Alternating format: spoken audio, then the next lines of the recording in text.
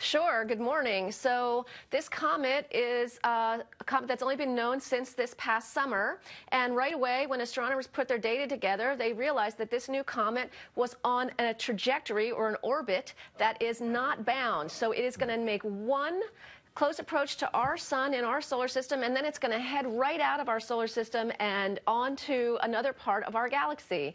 It's the first interstellar comet that we've known about, and so all the telescopes in space and on the ground are taking this opportunity to collect as much data as possible so that we can compare it to the comets in our own solar system that we do know very well. So just this past week is when that close approach happened, and the images that we're releasing today from Hubble include one of the closest approaches of this comet to the sun. Patty, this is fascinating, really, but what's the evidence of this? What's the proof that this comet does not come from our own solar system?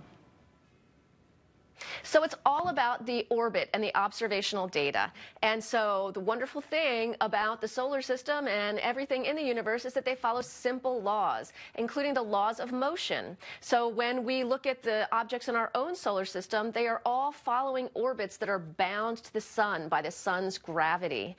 When we plot the orbit of this comet, right away we could see that the orbit was not bound. So this thing is zooming from way outside of our solar system.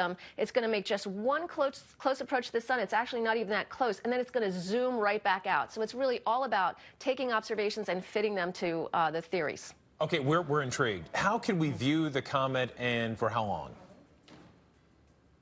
So it's really close to its closest approach now, but it's actually a very dim object. It's not a naked eye object, so you can't go out and look at it at sunset.